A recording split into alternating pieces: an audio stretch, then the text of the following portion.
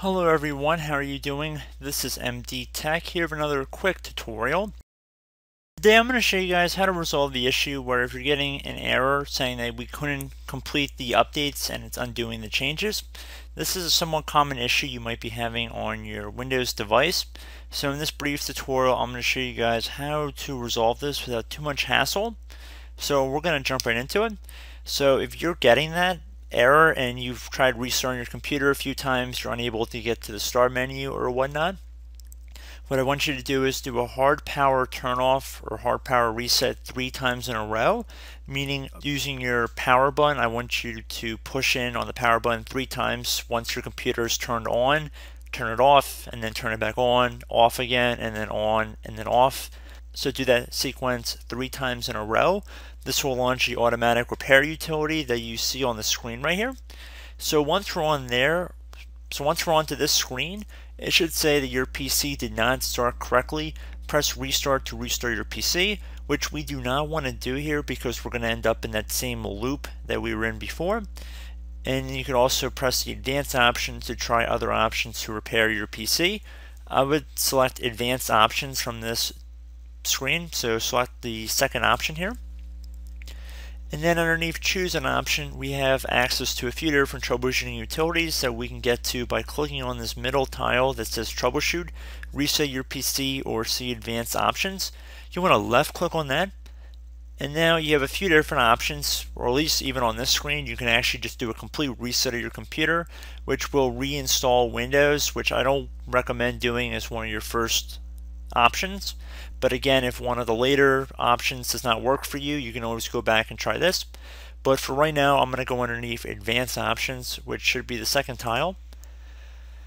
So now we have access to a large swath of different utilities we can use. If you're receiving a specific error, I would recommend you check out my channel if you're receiving a specific blue screen, because I address a lot of different command line fixes in this environment that could resolve your problem. If you're not experiencing a specific blue screen error and you're just getting the error that is described in the title of this video, we're going to go through a couple of different options here. The first one I would recommend is actually go to the System Restore tile in the top left, which, as most of you guys will be aware, will have the ability to restore back to an earlier saved restore point. Now, I do not have any saved on this virtual environment. If you did have one, there would be a drop-down menu that would appear right here, and you would just select whichever one you wanted to revert back to. A lot of times if you have programs that install, sometimes they will create a restore point. Sometimes you might have manually created a restore point, and there should be a little description telling you what the restore point is. And there should definitely be a date as to when it was created. You just would typically want to restore back to the newest created one, and then you just would click on next, and it would be pretty automatic from there. It's not really that exciting, but that's definitely something that I'd recommend trying as one of your first methods. So I'm going to cancel out of here. So assuming that did not work for you, I'm going to go back into the troubleshooting menu and then underneath advanced options again. So we can go underneath Startup Repair, which is the bottom left tile, which will fix problems that keep Windows from loading. So you could run the Startup Repair utility. That does have a good amount of success as well. I'd say from my experience it works about 50% of the time. And you can also go underneath Startup Settings if you wanted to try and get into safe mode. That's another option.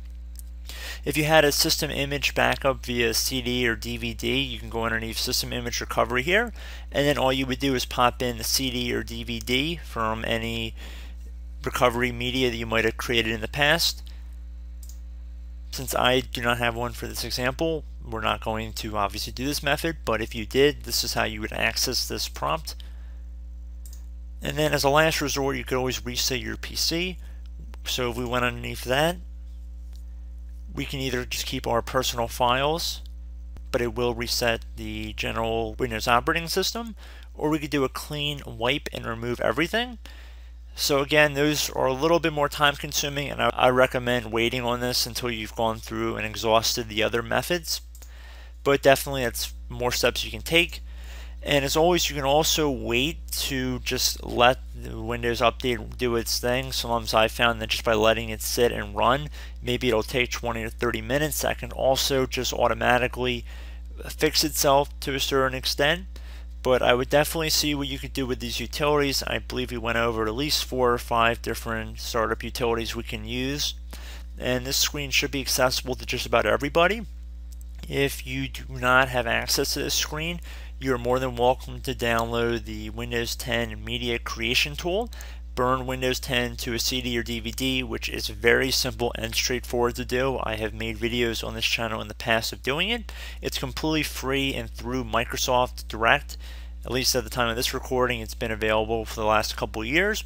And all you would do is boot your Windows to computer from that CD or DVD, and you'd be able to access these options as well. So just put that out there, food for thought. But I do hope that one of the methods in this video worked for you guys. And as always, thank you for watching, and I will catch you in the next video. Goodbye.